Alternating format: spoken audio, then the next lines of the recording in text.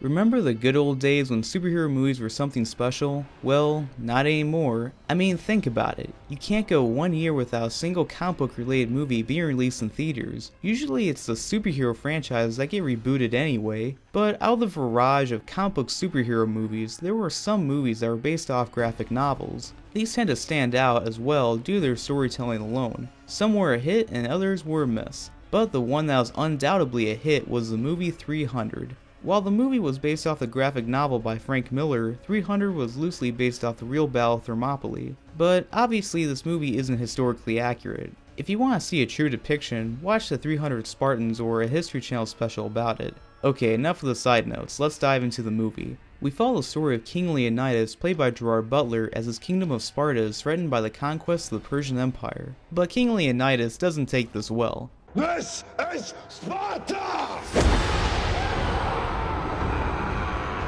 He decides to face off against the Persian army with just 300 of his own soldiers at an epic last stand. 300 is one of those movies where it's CGI heavy, but I don't care if it is. Like Sin City, it adds to the style of it and it makes it look like the graphic novel is coming to life.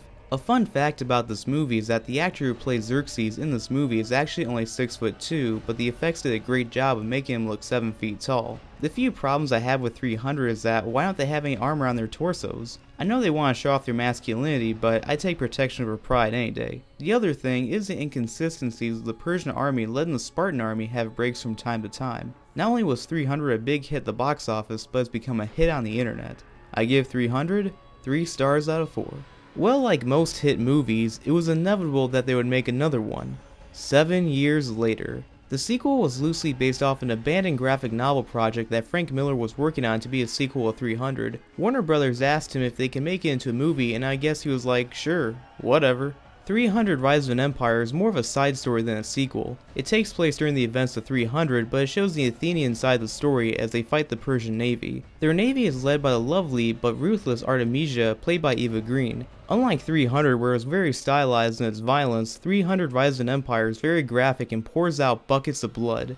The blood being CGI didn't bother me, but why did it get on the lens from time to time? The one person who steals the show is Eva Green's character. She does such a great job as a villain, and she was actually more interesting than Xerxes' character. It does help that she's hot, but I like how this actress is more than just a pretty face. The movie felt a little held back in the action from time to time, but it felt like it gave its all at the climax. Speaking of which, there's this shot in the movie where they show the main character riding his horse during battle, and it's done in one very impressive take. 300 Rise of an Empire should satisfy fans of the first movie and please newcomers. I give 300 Rise of an Empire 3 stars out of 4.